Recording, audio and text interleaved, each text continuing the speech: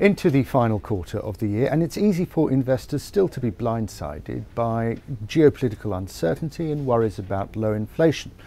But how confident is the market right now? Well, with me to discuss this is Luca Paolini of Pictet Asset Management. Luca, welcome. Have you stopped worrying about North Korea and low inflation and things like that? Are you very much confident about the market? Well, what we have learned in the last few years that we shouldn't probably worry too much about geopolitical risk. We should focus on growth, we should focus on inflation and central banks. What we know is that global growth is basically close to 4%. It's one of the best rates we have seen since 2009. Consumer confidence close to an all-time high, and inflation is low, which obviously very supportive for risk assets. So in that sense, I think the outlook for the next 3 to 6 months is very positive for equity investors. And our first chart shows just how confident the market is and how asset prices are responding to that.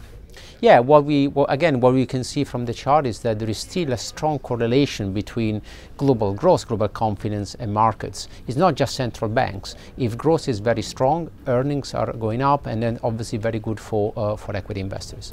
And your second chart is the old-fashioned misery index, which we used to worry about, but just look how low it is these days. Yeah, the misery index was very popular in the 70s in a period of stagflation.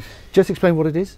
It's just the sum of the unemployment rate and inflation, with the idea is that if you have low unemployment and low inflation, it is very good for market. And actually, what you can see here is this negative correlation.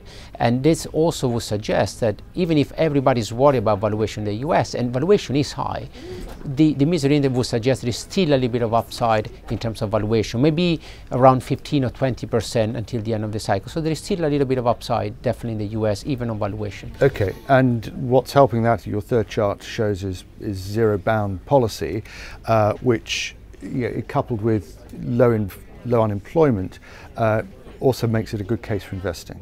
Well, what you can see in the chart that historically, again, you have higher rates when inflation tends to fall. There is a negative correlation. Now we are seeing the unemployment rate in the developed markets at an all-time low, but you still have exceptionally low interest rates.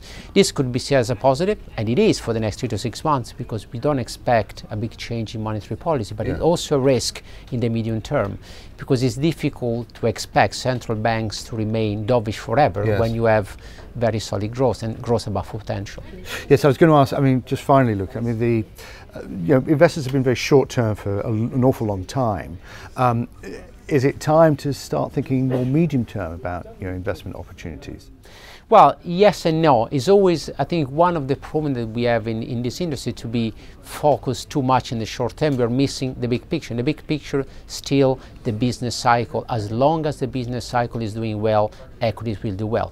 The question mark is how long this business cycle will continue. We start to see the first indication we are approaching the end of the cycle. In our view, we still have 1 to 2 years. So maybe it's a bit too late to be too long term, but I think being too short term, I think is never, the solution. Luca Paolini, thank you very much.